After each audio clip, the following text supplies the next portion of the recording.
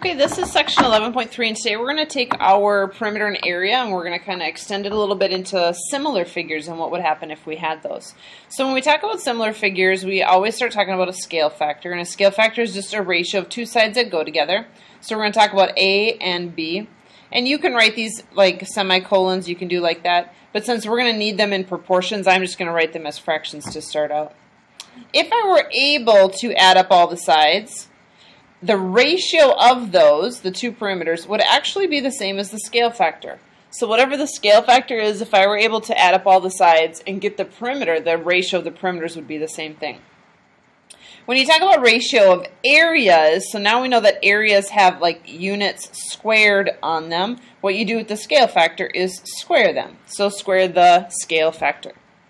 So I'm going to use these later on in the other problems, and I'm going to use SF for scale factor, RP for ratio of perimeters, and RA for ratio of areas as I do problems. So remember that scale factor and perimeters are the same. Ratio of areas, we're just going to square them. First example gives me a picture of two triangles, and it tells me they're similar. That's what that squiggle means. So I know that their sides go together. So first it says the ratio of red to blue. Unfortunately, I didn't copy yours in color. This is the red shape, this is the blue shape. So we want to do the ratio of red to blue of the perimeters. Well, I don't have all the sides to add up. So what I need to do instead is to actually use the scale factor. Since scale factor and ratio of perimeters are the same thing, if I find one, I have the other one. So my scale factor would just be the two sides that go together, so 8 to 12, and making sure I'm doing red to blue, small to big. And what I'm going to do is reduce this. We don't usually leave the fraction like that, we reduce it. So we're going to divide by 4 and get 2/3. That's my scale factor. That is also the ratio of perimeters, so I kind of knock out two birds with one stone. The next one says the ratio of the areas. And so in order to do that, all you do is you take your scale factor, or your ratio of perimeters, same thing, and you square it. So 2 squared and 3 squared. So 4/9 would be my ratio of areas. Let's do a couple of word problems. This first one, I forgot to give you a little bit more information. I forgot to mark the picture. This is 10 feet, and this is 14 feet.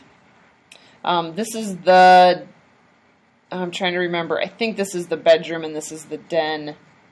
I forget how it goes in your book. I copied it out of there. So what we're going to do is kind of talk about area. We're talking about surface area. We're talking about carpeting. And we're carpeting a bedroom and a den. And I'm just quick looking at my notes while I talk about this. I think we're looking for the carpet in the den. The den is the bigger room. Okay, so I did it right. Oh, nope, I didn't. Switch these around. Not that it truly matters, but then this way it will match the example in your book in case you go look at it.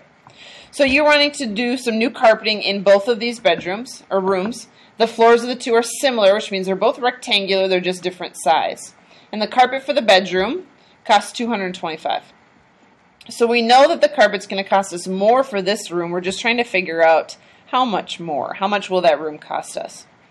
And since we're talking about area, we're talking about square feet carpeting, which covers all of this space. We don't want to just talk about our scale factor. We need to push past scale factor and get up to ratio of areas.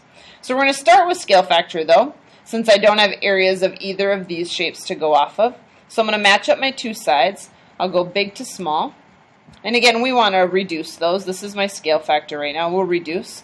We'll divide by 2 and get 7/5. So that's my scale factor. That's also my ratio of perimeters. They are the same thing. And so the next part we want to talk about is how do we get up to talking about areas. This problem has to do with area. And they kind of said square foot. We're talking about carpeting, which covers the whole space. So I need to take my scale factor, and I need to square both of them. So now I'm looking at 49/25. So now that I have my ratio of areas, I can talk about a number related to area, which is the money for the carpet. And this carpeting, or this particular dollar amount, is for the smaller room. So I want to make sure that the 225 goes with the smaller area. I'm going to put my X up there, and I'm going to cross multiply and divide. So 225 times 49, and then I'm going to divide by 25. So the cost for the den to get new carpeting will be $441. We're going to do another one just like that. This one is talking about baking pans. So a large rectangular baking pan is 15 inches long and 10 inches wide. A smaller pan is similar, so same shape, different size, and this has an area of 96 inches squared, and they want me to find the width of the smaller pan. So I'm going to start off by talking about the fact that the two measures we have are on the same shape, so I can't match up length with length or width with width. And then over here they give me area, which I don't have an area over here to match it up with. And what we can do when you look at the picture, since I have length and width, I could find the area of this guy.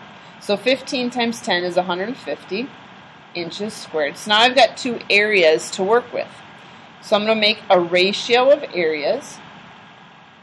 And what we like to do with ratio of areas is simplify as much as possible. So if you take the fraction 96 over 116 or 150 and you start to reduce it, you divide by 6, you're going to come up with 16 over 25, which is your ratio of areas, just reduced. In order for you to move from ratio to areas down to scale factor, you would need to square root these. When we were up in the above problem, we had scale factor, and in order for us to get over to areas, we had to square. So if we're sitting with areas, in order to get back to scale factor, we would just have to square root. So my scale factor is 4/5. So I'm going small to big. So small to big, and then small to big, x to 10. Cross multiply and divide, and I find out that the width of this pan is 8 inches. Just a little tidbit for you to add. If you have scale factor and you're trying to get to ratio of areas, you are going to square whatever you have. If you have ratio of areas and you're trying to get to scale factor, that's where you're going to square root. So ratio of areas uses areas, scale factor would be sides. So just kind of keep track of what you're using and make sure that you're using the right measure.